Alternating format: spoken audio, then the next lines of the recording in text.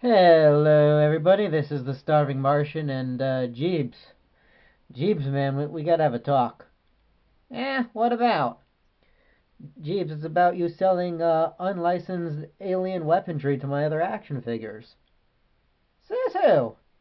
Says everyone, Jeebs. I mean, it's obvious. Look, the penguin's walking around with a Series 4D atomizer.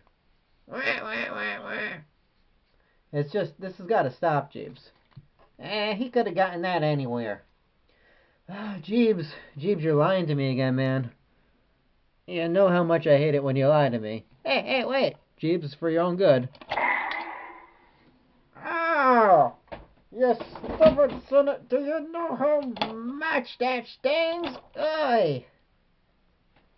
Alright, everybody. This, as I said, is the Starving Martian. And today, obviously, we are taking a look at yet another action figure from the Men in Black toy line 1996 from Galoob. This one is Jeebs, the alien pawn shop owner, which means he's an alien who owns a pawn shop, not an owner of an alien porn shop? Yeah, pawn shop. Oi. Anywho. So if you've seen the movie, you know him, you love him, or you hate him, but either way, you know him. This is Jeebs, as played by, I believe his name is Tony Shalhoub, the guy who would later go on to play Monk on TV. Figure looks absolutely nothing like him, as you can see. But this is a fun figure from the Men in Black line, and it has a couple really neat gimmicks. You've already seen one of them. There's this button right here on his desk. You push it to blow his head off.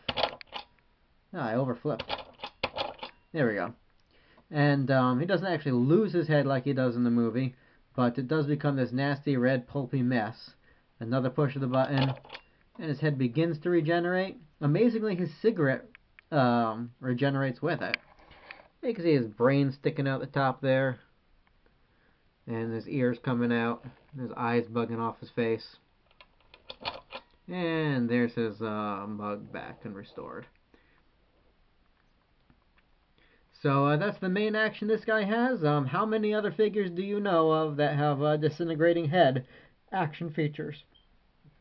How many figures do you know of that come with a full ashtray? Yeah, you wouldn't get away with the cigarettes in any toy line today, but this was the 90s, and who knew, who cared. So as far as details go on this guy, well, he's got this racing sheet that he's reading, with such headlines as Jimmy DeNose Picks and Jockey Weds Horse. He's got notepad here for keeping track of what he's selling and to who. He's got a calendar with the very sexy Miss April, and with a little UFO flying over her head. And if I've counted the sheets remaining on the calendar, I think his calendar only extends to like August. That's odd. Maybe he's on Centurion calendar time. I don't know. Here's some of his wares that he has up for sale, including some rings, a camera, big mouth Billy Bass, and there's them Rolexes that Jay's going to be talking to him about. On this side we see some half-eaten pizza, some I don't know what's, and some more I don't know what's. We can find out that he offers top cash value and that trade-ins are welcome. And then sticking out of the side here is the back end of a rat. Why the back end of a rat would be sticking out of the side of his desk, I don't know, and frankly, I don't give a rat's back end. But as far as why it's here on the toy, it's because that's what activates the other gimmick. Okay, so we've already seen his blast away head. Now, if you remember, his shop held alien weapons, some high-powered guns, and he kept them well hidden. So what you're going to do is you're just going to spin this rat's bottom, and there you have it. There's the guns he's been holding out on. So this is really cool because these are not just decorative. These guns actually are removable. And there's a little peg here, a little hole in each gun to keep it in place. Now he has a hole in his hand, so it looks like he should be able to hold these weapons, but I think the paint in there It's just painted it shut a little bit, and so you struggle to force this in. But even if you remove all the guns, there's still a little indentation here, the shape of each weapon, so you know where to put them. And if you have any other Men in Black figures, here's Agent K. You can arm them up. They'll hold the weapons very nicely. So even if you have no use for Jeebs at all, you still can use this playset as a weapon depot. Here's a little size comparison. I think they scale pretty well together. And as I said, this will just pop back on.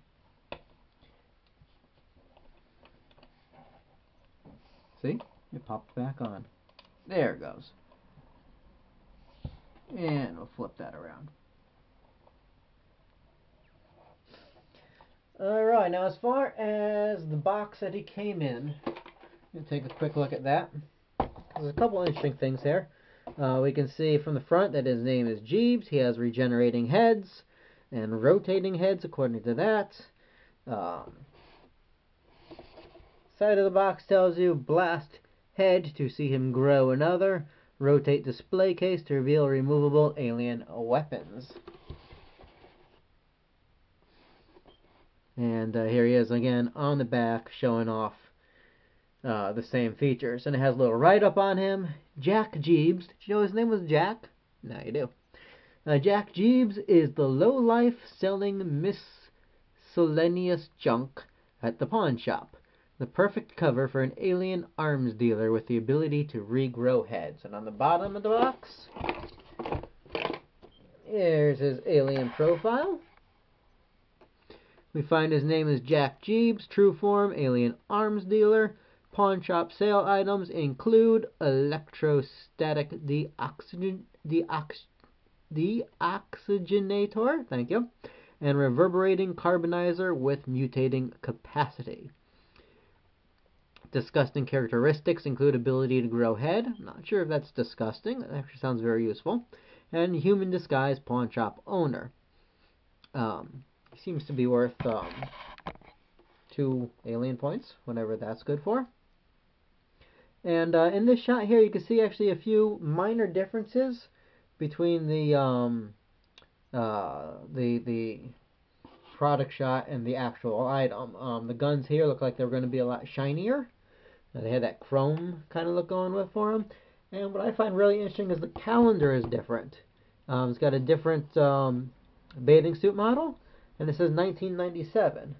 So you see this lady here is in a red bikini, and Miss April here is in a blue one piece. I don't know if the bikini woman was too scandalous, and they changed it to say April instead of 1997, possibly to make the toy more timeless. I don't know.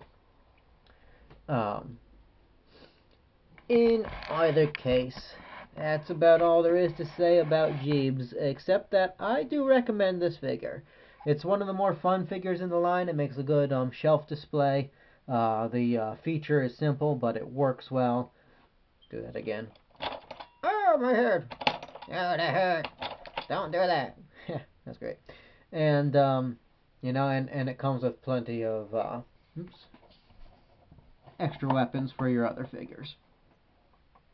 And he's pretty darn cheap. You can easily pick this guy up either eBay or Amazon for between $10 to $15 brand new. So if you like Men in Black, if you like the movie, if you like Jeebs, go ahead, order yourself one. You can thank me for it later. And until then, this has been the Starving Martian. Hoping you guys enjoyed this look at another MIB figure. We'll catch up with you later. Until then, keep watching the sky.